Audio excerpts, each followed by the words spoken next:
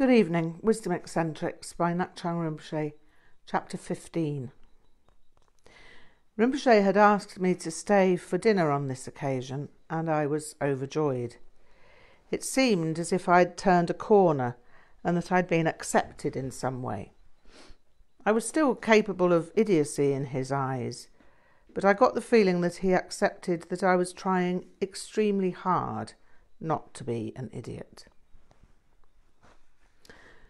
Chapter 15. The Working Class Hero. "Ya!" Rinpoche exclaimed. "You are here," he continued, but his volume didn't seem to betoken rage. "Will today be different? Are you Tomyo or—" "Ya, today there is no need to answer this question. We will see. Maybe today you are not Tomyo." "So," Rinpoche began, "you are a working-class Ngakma. Also, Chhi'méd Rig'dzin Rinpoche is the son of a blacksmith, and there are many Tibetan Tomyos who say this is low class. Hong. Because of this, these Tomyos think they do not need to respect this great yogi." Rinpoche shook his head in disgust. Hong, Tomyo. Dorje Legpa is a blacksmith, but they chant his druktab every day. What kind of Tomyo does this? Dzogchen Sogpo Palgi Yeshe, one of the 25 disciples of Guru Rinpoche, was a blacksmith. Was he to be despised for this? "No, Rinpoche. My father came from a family where there were blacksmiths, and some were known for their great strength." "Oh, yeah, this is good. Maybe because you come from blacksmiths, you can be cured of being a Tomyo." "I heard that Palgi Yeshe had immense physical strength," I replied, not daring to agree with Rinpoche that "I'm sure I can be cured, but you'd have to hold me over a smoky fire like a herring." I was often sorry that Rinpoche had no access to my sense of humour. He must have found me entirely dull and insipid. Rinpoche seemed to notice that thoughts had crossed my mind.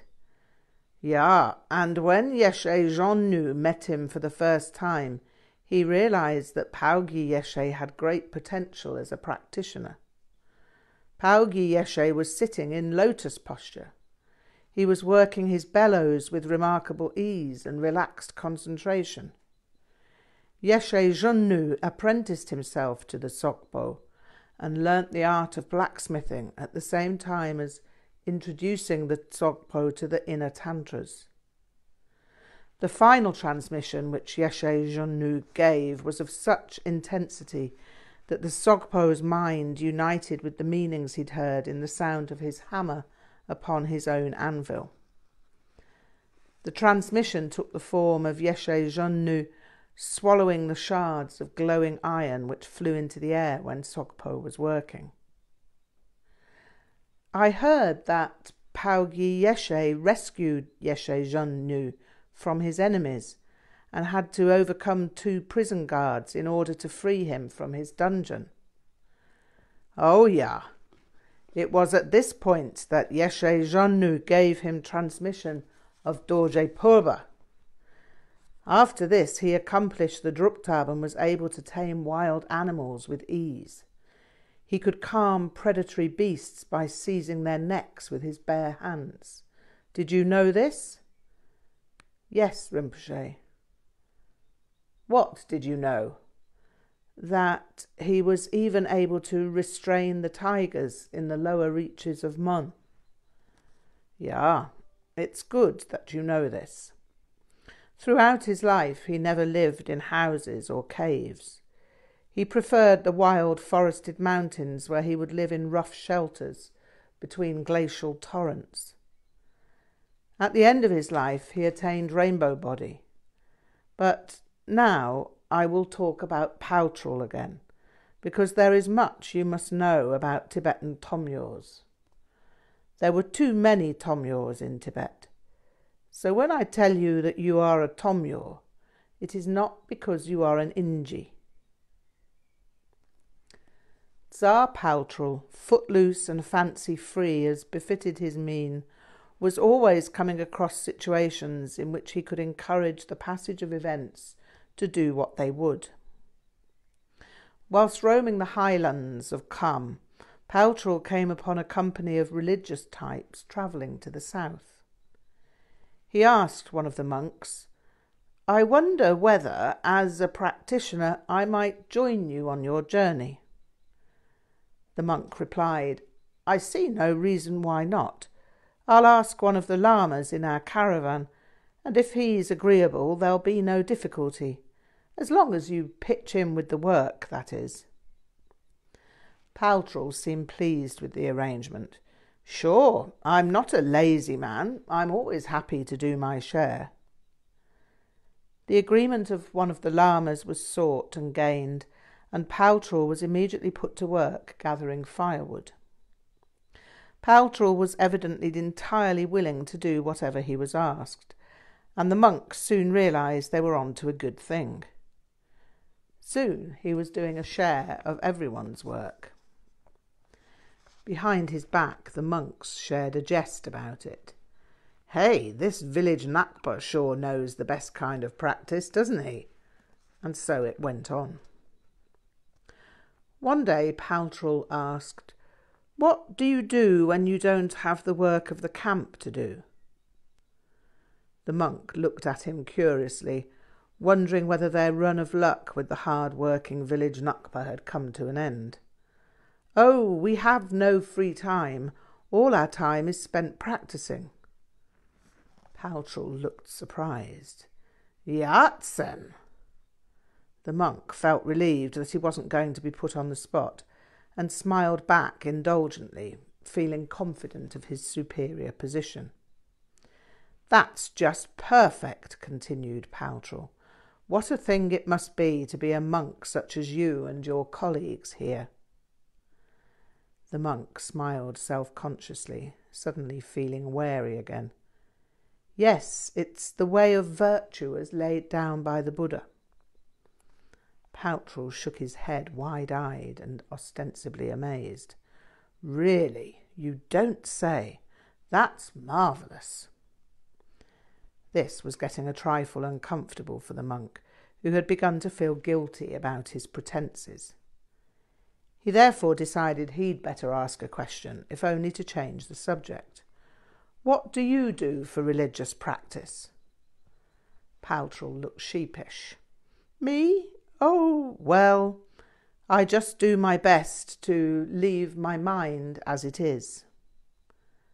The monk giggled at this. "Poor fellow, you don't know too much about religion, do you?" Paltral shook his head. "Seems that way. Surely does seem that way. But I'm happy to help you all create merit and share in that a little if I can." The monk smiled nervously and excused himself, not knowing what to make of the conversation in which he'd just engaged. Was this village Ngakma a kindly, well-mannered simpleton, or what? Still, as long as he continued to do the bulk of the work, it seemed better not to ask too many questions. After a week, they arrived in the vicinity of a Kagyu Gompa, where an empowerment was going to be given by Chhi'méd Rig'dzin Rinpoche, one of the major disciples of Kongtrul Lodro Taye. The travelling assembly of ecclesiastics got wind of this and decided it would be good to attend. Camp was pitched. The Lama's horses were decked out in the prescribed manner, exquisitely caparisoned with ornately carved and gilded saddles. The Lamas and their attendants wore their finest robes and hats for the occasion, and arrived with parasols and banners fluttering. The entourage displayed the profusion of polychromatic religious pageantry of which only the Tibetan sense of grandiosity is capable. It caused great wonder amongst the villagers who arrived to admire the spectacle of their arrival. Paltrul was something of an embarrassment to the calculated dignity of the monastic cavalcade, and waited until a discreet interval had elapsed before he followed them into the courtyard of the Gompa. The place was very crowded for the empowerment, and at its conclusion it took several hours for Tashi Ur-Ser Rinpoche to bless the assembly. First came the highest of the visiting dignitaries, with whom he touched foreheads. Then the lesser, whose heads he touched with both hands. Then came others according to rank, and gradually the touch of one hand was followed by the touch of a yak hair whisk. The very last of all to receive a blessing was Paltrul, but Ur-Ser Rinpoche had seen him coming and was too quick. Before Paltrul had approached the throne, Ur-Ser Rinpoche had handed him the yak hair whisk and was performing full prostrations.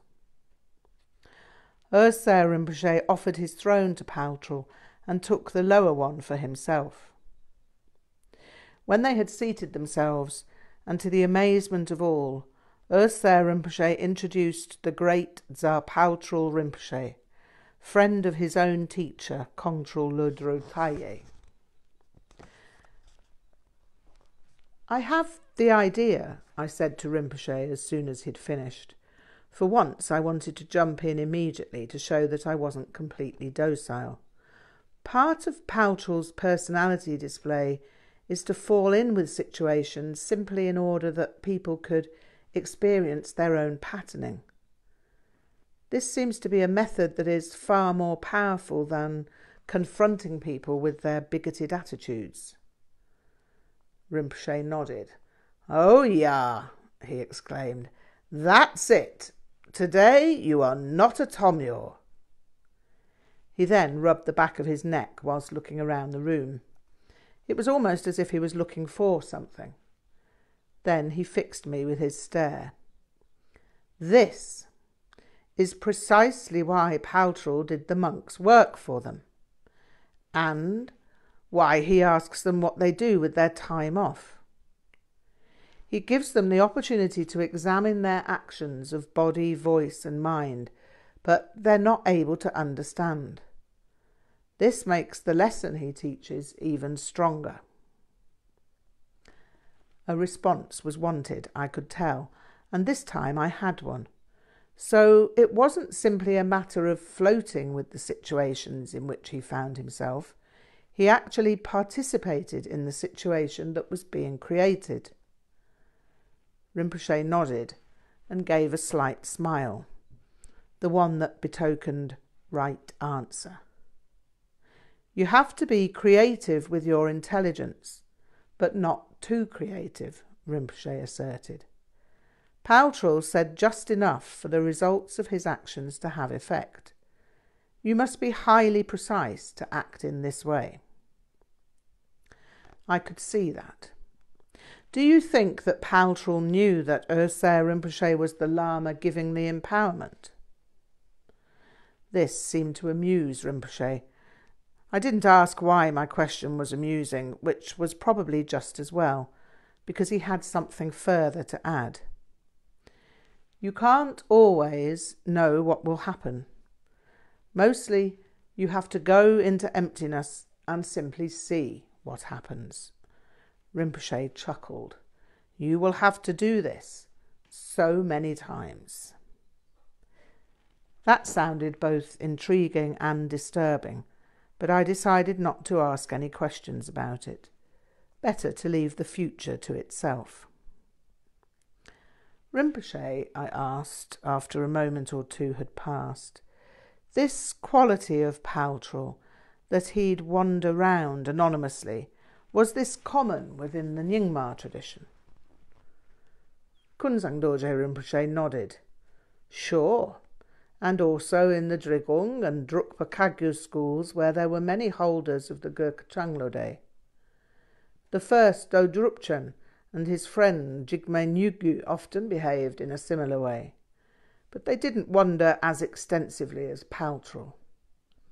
Maybe he learnt this style from them when he was young."